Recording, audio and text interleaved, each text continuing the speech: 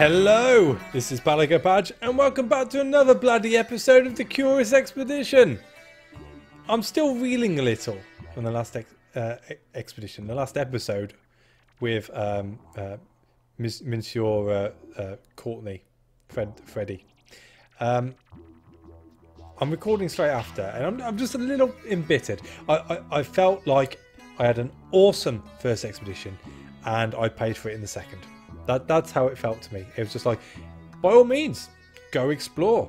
But the longer you spend out here, the more we're going to kick your ass. The Trek members turned against me, and the dice weren't rolling in my favour, and I killed Snarfrattle, and I just couldn't get back to hand that in. I'm a bit gutted by that, because I've always avoided him up to that point, and then I just went one animal too far, and that was it. Just boom, over, done with. Not good, not good. But on the plus side, it does mean we get to start a new explorer today. So who will it be? Well, obviously the next one in line, which will be Freya Stark, daring travel writer and discoverer of the fabled valleys of the assassins. Oh, now that sounds scary. Now, her perk is she is a desert explorer, can always travel to a desert region. So no problems with that. What was the word I was looking for then? No penalties, yes, for travelling to the desert region, which is awesome. Oh, can always travel to a desert region, so I guess that means on every expedition we can go to the desert, which again is interesting. We have a camel, a stoic camel, can carry many additional crates. Doesn't show you how many though, so we also have a Bedouin. Is that how you say it? Bedouin?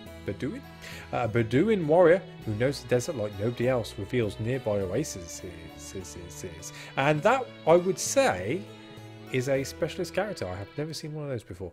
And then we have a cook. Well, we know all about the cooks. They make rubbish food until you upgrade them completely, by which point, what's the point? And then we have some whiskey. A bottle of aged whiskey, single malt, obviously, used to refill some sanity. Now, here's an interesting thing for you. Maybe, if you're into this sort of thing. When I went to Dublin, we went to the Jameson's factory, which is a triple malt whiskey. And generally, or should I say triple distilled. So, now Scottish whiskey is double distilled, and American whiskey, like Jack Daniels, is singly distilled. And that's why generally, and again, well, I am against Jack Daniels, I'm not a big fan of it, but the more it's distilled, the more smooth it becomes, and therefore, as far as I'm concerned, the nicer it is. JD's okay if you want to put it with some Coke, but if you just want to sit there for a couple of rocks in there, Jameson's tip top. Give it a go if you get the chance. Jameson's whiskey, very nice, very nice. Plus, bonus, when we went, my girlfriend isn't a whiskey drinker, so in the samples I ended up having hers as well. Tip top, tip top. Anyway, Freya Stark. Sorry, making myself smile. And then we have the Coston flare. This device was invented by a Martha J. Coston, originally intended to be used for signalling at sea. It can also be helpful in revealing nearby areas. Be careful with flammable materials. And then we have the normal ropes. We have a hunting rifle, which we know about from last time because we had one, and some shovels. Again, shovels are good if you've got a map. If you haven't, yeah. But anyway, before we crack on, what do we know about Freya Stark? Well, Freya Stark, DBE. That's her official title, DBE. She was a Dame of the British Empire. Now, I'm English, and I'm used to these titles given out to people throughout their lives. I've heard of an OBE, which is an officer. I've heard of an MBE, which is a member. And I've heard of a CBE, which is a... what's a CBE? Commander? I think it's commander. Never heard of a DBE before. But that supposedly made her a dame, as opposed to being proper damed these days, which is like the opposite of well, not the opposite, it's like the equivalent of a knighthood for a lady, a damehood. Yeah, damehood, that sounds good, we'll go with damehood. But yeah, she was a British explorer and travel writer. She mainly travelled around the Middle East, and she was by the early 1930s she did 3 treks into western Iran, which no other Westerner had visited up to that point. So that was her big claim to fame. She wrote a load of books on it. She was born in 1893 and she died, get this, she died in 1993. She was 100 years old. How about that for a good life, a good full life? Couldn't have asked for much more. When she got up there to St. Pete, I'm pretty sure she went, look man, I'm done. 100 years, that's it. Century, boom. Chalk me up on that scoreboard near the top. I'm done. Let me in. She helped on in both World Wars. In the first one, she was part of the Voluntary Aid Detachment, which is basically just like the Red Cross. So she was out there just helping people out. By World War II, because she was renowned for helping out in the Middle East, from exploring the Middle East. She was actually employed by the Ministry of Information to release propaganda films to help the British Army recruit the Arabians, or Arabs, should I say, to recruit the Arabs, or at least to make sure that they were a neutral party within the war. Because if they're not going to fight for you, you don't really want them fighting against you. So as long as they kept out of the way, in their tents, that's fine. That's fine. So yeah, that was World War II. And the weird thing about her, I'll say weird. I like to find something a little bit perky on all my characters here. At age 13, she was in an accident in a factory in Italy where her hair got caught in a machine. Doesn't say what machine, but because of this, she had to have 4 months of skin grafts. So it must have been pretty intense. I'm thinking if her hair got caught and she had to have skin grafts, it's more like her hair got, like she almost scalped herself. That's the sort of thing I'm imagining, and it left her with a disfigured face.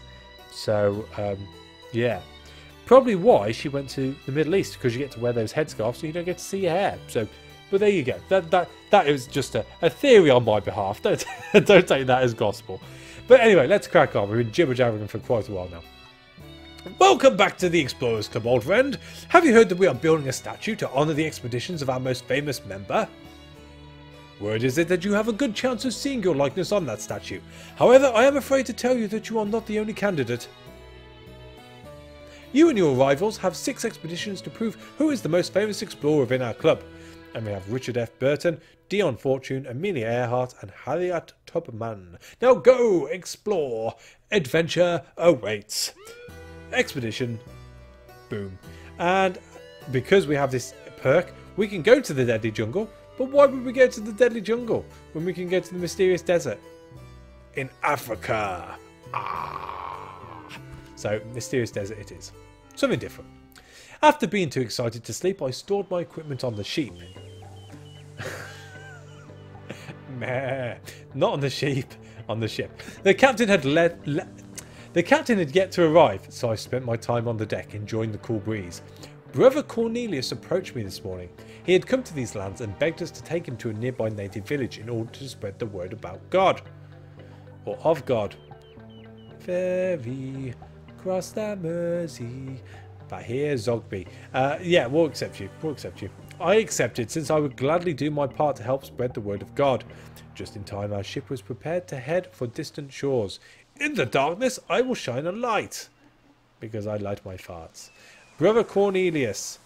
So yeah, extra maximum sanity. That's not too shabby. Then we have Bahir Zogby. Or Zogby. We'll go for Zogby. We have moi, Freya Stark, who's actually got some good dice. And then we have Mr. Brent and Etienne Lemercier. There's the cook. Actually, Mr. Brent is awesome. He holds 4. Wow. You might be alright on this. Let's go. So, Expedition 1. Not a lot to explain here. You know how this works. We just get a feel of the character. An event occurred. A new adventure awaits. Ooh, that's new in the corner down here. Did you see that? Did you see that? I don't know what that means, but there we go. I was deeply observed. I'm just not reading again, am I? I'm just making up my own script. Why don't I do that next time? I was deeply absorbed in my studies about this area as we finally reached the shore of our expedition area. I was curious to find what adventures were waiting for us here. I presume we're still going to need water. So let's take the water. I made sure to pack some extra water rations from the ship's provisions. I knew that a prepared trek was absolutely essential for a successful expedition. However, I could not shake off the feeling that the captain wanted me to leave for some reason. Go! We need the captain, don't we? Or have his little head popping out just going, bugger off! That'd be pretty cool. Anyway, let's crack on. Brother Cornelius had pinpointed the location of the village he wanted to visit on our map. Where are you? Ah! Lovely. Very close. Right, well, let's go there first, I guess.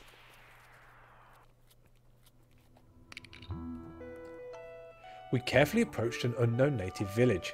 Today we reached the camp of a nomadic tribe. The air was filled with a delicious scent. The villagers kindly waved us over and offered us some of their freshly cooked food. Oh, that's very nice of you. You must be very cautious. It's only because you're jealous because you burn all ours. Let's take the food. Close. The villagers observed us with caution. They were kind and offered to help our cause. Right, let's... Because they're neutral with us at the moment, right? So let's deliver the missionary. Because everyone loves a missionary. We accompanied the missionary to the village chief. The elderly man was a compulsive talker and told us about the best sights to see in the vicinity, including a holy shrine, which he marked on our map. Our time with the natives was a delight. They remained friendly and offered us more help. Does that mean you like us now? Hooray! Okay. Let's recruit. I talked to the villagers to find out if some locals were willing to seek fame and glory. A few moments later, I had assembled some volunteers and had to decide for a new recruit. Ooh, so we have Dia al-Din Essa, the Bedouin, who we already kind of have. Bahir Zogby. Exactly the same dice, exactly the same capacity, except he's a horrible racist, so that's not good. We have a camel. Camels are always awesome. What's his name? Can't tell. This one? No. And we have Futun Kori, the Bedouin. Once again, same as before. I think we should go for a camel. Because our carrying capacity will be nuts. So let's have a second camel. The natives were so kind to hand us a stoic-looking camel. We called him Sir Bone. What was the name of the other camel then? Mr. Teague and Sir Bone. Okay, fine. Our time with the natives was a delight. They remained friendly and offered us more help. Okay, let's see what you got now. Well, we don't need the meat. And we don't need the shovels. And we don't need the costume flares. Now, how many for your ivory? Oh, that's a good deal. Okay, in which case, can I have all your torches? I can. How much are the teeth worth? Wow, you like your teeth. Okay, so let's take all the torches and we'll take some berries as well. Why not? That's a good deal, I think. Is it? Yeah, that's a good deal. I settled on a deal with the natives. Okay, let's go. Let's get out of here. We packed up the trek and departed as new adventures awaited us. Yeah, where's the shrine? Okay, fine. Looks like we're on our own on this one. Let us travel onto the... Yeah, let's travel onto the hill. There's not a lot in this region at all. Yeah, not a lot at all. Okay, right, so... I guess we're cracking on, so let's go south. There's no way of avoiding using one of those. And approached the trader. A wandering tradesman had set up camp here. The colourfully dressed trader had a lot of valuable goods on offer. All of them had undoubtedly been used before, probably during other unsuccessful expeditions. He seemed to be fond of us and presented us rare wares that he had hidden under a dark blanket. Right, well... I would have. They're all going to be the same. I've learned that lesson. But I don't have any shovels. And you don't have any shovels to sell me. So, no. No. Not good. The traders seemed to expect to see us again. As customers or the next failed expedition to free of their worldly possessions. So we can go straight down without using any more water. Which is good. And we have a stone idol. I examined the strange overgrown stone statue. Its cold eyes seemed to stare at us. It was a disconcerting sight and I desired to move on. I noticed some items by the statue. They must have been put there by the natives of this region, presumably in an attempt to appease the gods. The gods! Okay, what do we have? Mangoes, torches, and masks. Oh my, we shall take it all. We took what was useful to us, which is everything. It is always everything, and it will forever be everything. Good. Right, let's eat the mangoes first. That's that freed up. And we might as well eat the berries as well. They're not worth a lot, which means we should be able to get to this question mark over here. I'm thinking we're probably going to have to go northwards to find the... Oh, we got an oasis. Hang on. Aren't you, as standard, supposed to find... Yeah, the oases. Oases? Oases. Yeah, oases. Okay. Right, well, let's go into the cave. We've got some torches. We approached a cave. The entrance seemed to lead deep into the mountain. We required a torch to explore its secrets. Let's have a look. We lit a torch and descended into the darkness. We stumbled into a dead end. It seemed to be used by the natives of this region as some kind of ceremonial tomb. Inside it were mummified corpses. Ooh, what do you have for me? Many of the mummies were falling apart and so could not be of any value. However, after a thorough investigation, our search was successful. We just take what we need. And we need... Oh, just the one mummy. Yep, that'll do. Alright, so we've got the oasis. We can't... Well, we could possibly get to the oasis. We won't know until we get around here and have a look. We're not going to upgrade anyone yet either. Please go away. Oh dear. Well, it's just the one. But I am kind of hesitant after we've just had our asses handed to us in the last expedition, so we're going to flee. Run away! Run away! We stood no chance and had to escape. I found that in our hectic retreat we had lost some of our inventory. We've lost our mummy. Oh my god. Okay, well he's going to be asleep now anyway, so let's drink these 2 bits of whiskey. Oh, there's the pyramid. Okay. Okay. Well. There's not a lot we can do. And I've just suddenly remembered that I can stack up on water to 20. So that was a bit of a misclick on my behalf. Right, we better just end this here, I think. That is probably for the best. So, please be okay. We're good, we're good. There was the Golden Pyramid, enthroned above the landscape. Overcoming all the obstacles, we had yet survived. It is a strange life, but I never yearn after civilization. Wow, bit of a loner, are you? That would explain both camels, Mr. Brent and Mr. T. You've just changed your name again. Weren't you Mr. Bone before? I need to keep an eye on you, I think. Strange camel. Okay. After weeks of travelling, great joy overcame me. I knew that this name, Freya Stark, would be forever remembered. Leave the horror behind. Okay. So we finished first, I presume, seeing as that was a very, very quick episode. Golden Pyramid, speed bonus, and we're just going to have to sell everything. Okay. I can smell the alcohol from here.